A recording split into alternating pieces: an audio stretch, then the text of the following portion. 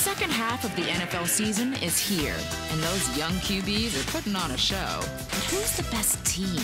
This is when we separate the pretenders from the contenders. And you can follow that story every Sunday with the NFL on CBS. And we're back on Fourth and Forever. You guys know the drill, but today a very special guest, an NFL legend. He's one of the top running backs to ever play the sport, and he's got the strongest handshake I've ever felt in my entire life. Future Hall of Famer, Adrian Peterson. What's up, bro? Not much, brother. How you doing, Mark? You guys coming off a huge win where you scored 2 touchdowns, but you had your head coach fired last week. What was that like for Coach Bevel taking over? What were those conversations in the locker room like? And, you know, how have you and Matt Stafford had to step up as leaders in this locker room? Yeah, you know, anytime you go through a coach change, it's, you know, it can be difficult. You know, so it was an unfortunate situation. You know, I really like Coach Patricia. You know, obviously they thought it was time for a change. You know, so they made the change and moved Bev into the intern head coach position.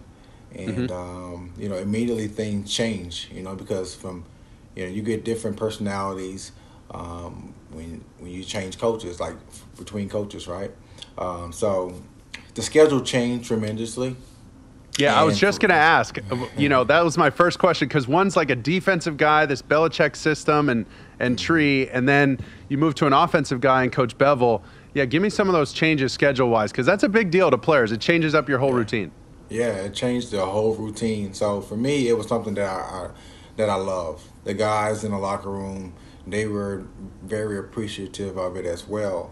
You know, I think Patricia, his schedule was more. It was kind of more demanding. You know, it was like meetings after meetings. You know, maybe a 5, 6, 7 minute break in between to kind of, you know, hit the head or do what you got to do, grab something to drink. But with Bev's schedule, it's kind of more your traditional type schedule. And I think that allowed guys to kind of take a deep breath, you know, and relax. Because guys, you know, it is what it is. Guys are really complaining about that, you know. And I know when I first made it here, and after that first week, you know, I'm like, so is this how the schedule is going to be, or is he kind of winding down or transitioning from the training camp, you know, schedule? Right. And it was like, no, you know, this is what it is. I was like, whoa, you know,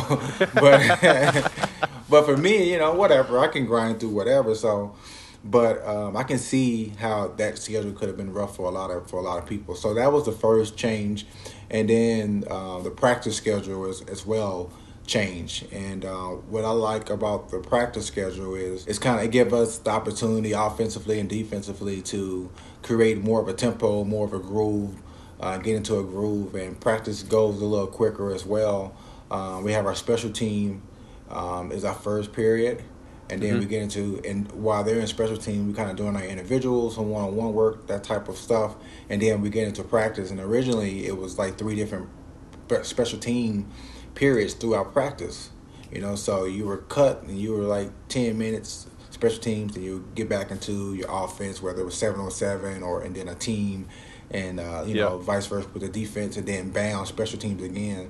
So it just kind of for me, it felt longer, you know, even though you probably after the same amount of time, it just felt longer, and it wasn't, you really couldn't get that groove. But you know, we have a lot of leaders on the team. You know, Matt, of course, you know, being that main guy, being here for so long, and, you know, me just stepping in, and, you know, I'm more of a, you know, I talk with guys as well and speak my mind, but I'm more about, you know, showing guys, you know, as far as going out there and putting the work in, how it's done, and things like that. You know, Jamie Collins, we got a lot of guys on defense that were with Patricia down in New England that's here. And those guys do a great job as well of help leading this team.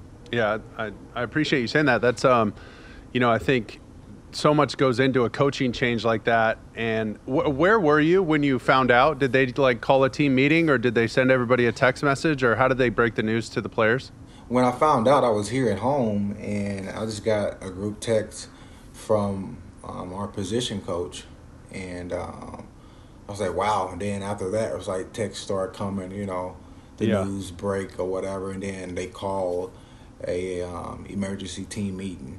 So we had a team meeting, and they kind of addressed it and named Coach Bevel the interim head coach, and we just kind of went from there. When you guys went back and watched the film of last game, I got to know, because I've been around you a little bit. I know you want the rock. I know you're ready to run it. There was a 4th and 1 in the first quarter. You're smiling because did you just tell me? Did you talk to Coach Bev and say, "Hey man, we don't got to get too cute on 4th and 1. All right, you guys handed off a little jet sweep and he got stuffed before he can make a yard. He barely got back to the line of scrimmage. I mean, we got 4 games left. Coach, he said he's going to give you everything he's got for 35 days, right? For 5 weeks. So now you got about 28 days left. What's the deal, man? Tell him on 4th and 1. Tell old Matty, hey, man, just audible that thing. Just give me the dive. Just hand me off a dive. And you know what? And my initial thought was, okay, they're going to hand me the ball. And I'm going to get the first down. But the first thing I said to Bev when I came off the field, I was like, great call.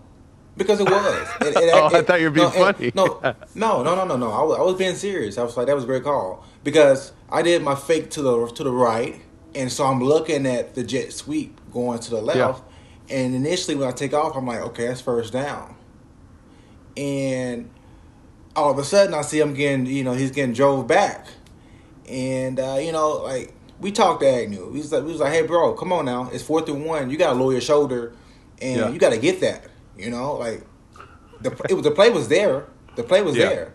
He just didn't approach it the right way, and it bit us. Then I'm sure Bear was like, dang, I should have just handed it off to Adrian. But it was a great play call in the sense of it was there, and the player just didn't execute it the way he should have.